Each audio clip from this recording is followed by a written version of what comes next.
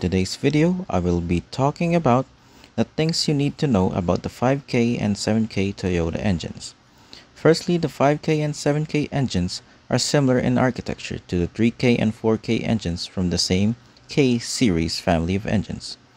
They all feature an overhead valve actuation for the valve train, except for the 3KR, which was a race-only version of the 3K engine that had a double overhead cam system for its valve actuation. Moving on, the 5K and 7K engines come with either solid or hydraulic lifters. Although hydraulic lifters may reduce the valve train noise and relinquish the need for periodic valve adjustments, but they are not suited for high RPM operation like the solid lifters do. Secondly, if you're only wanting your 5K or 7K engine for street duties, then hydraulic lifters would be the way to go, provided that you're doing your oil changes in time so that they won't get prematurely worn.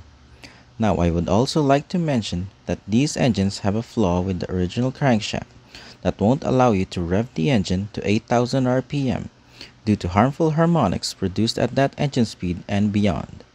To remedy this, a complete forged crankshaft is the way to go, although costly, but will allow you to rev the engine safely to about 9,500 RPM. Although this is only applicable if you would want to build a race engine, but all things considered, the stock engine is plenty good enough for the daily commute. Now let's get on to some specifications. Firstly, the 5K engine. This engine has a bore and stroke of 80.5 mm and 73 mm respectively, and it produces 75 horsepower stock. The 5K engine shares the same stroke dimensions as the 4K engine, but the 5K has a bigger displacement. This was due to the 5K having a bigger bore, making it a 1.5 liter rather than a 1.3, which was the 4K. Now moving on to the 7K engine. This engine has a displacement of 1.8 liters due to a larger stroke of 87.5 millimeters, but shares the same bore as the 5K engine. The extra displacement allowed the 7K to produce 80 horsepower at 4,600 RPM and 139 Nm of torque at 2,800 RPM. There was also an EFI variant that produced 4 horsepower more and 8 Nm more, but this was due to the better control electronic fuel injection offers.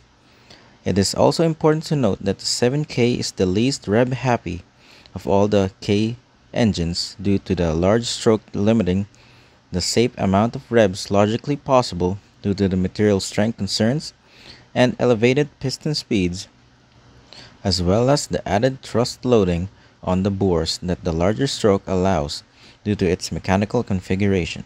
Personally, if I were to build another higher performance K series engine in the future, I would choose the 4K and 5K as there are still aftermarket parts available to build them up to be more powerful and reliable at that.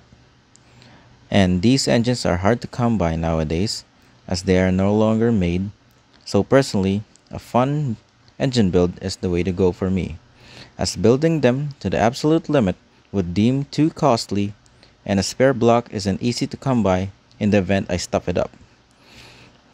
That concludes our video for today, and if you like the video, do like, share, and subscribe for more. Have a good one.